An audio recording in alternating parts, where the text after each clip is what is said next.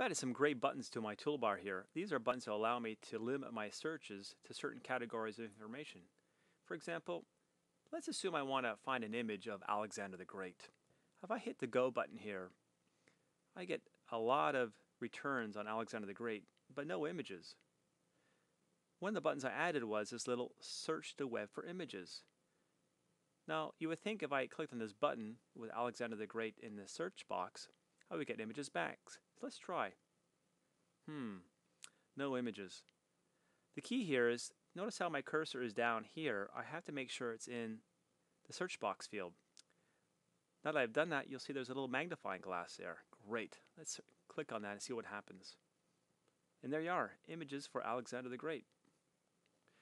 Let's hit the back button. Look at the next button. Browse or search within Google Groups.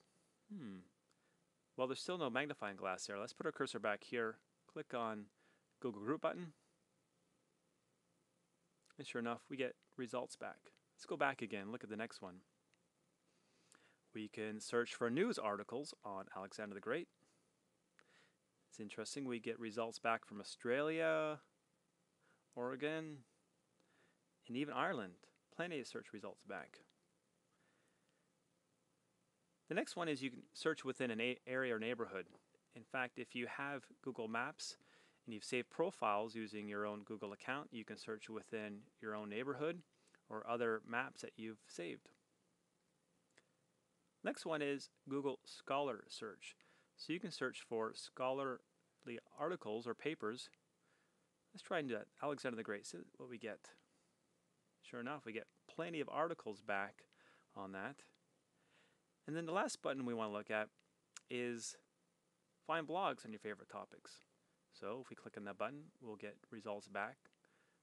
Alexander the Great, written within blogs.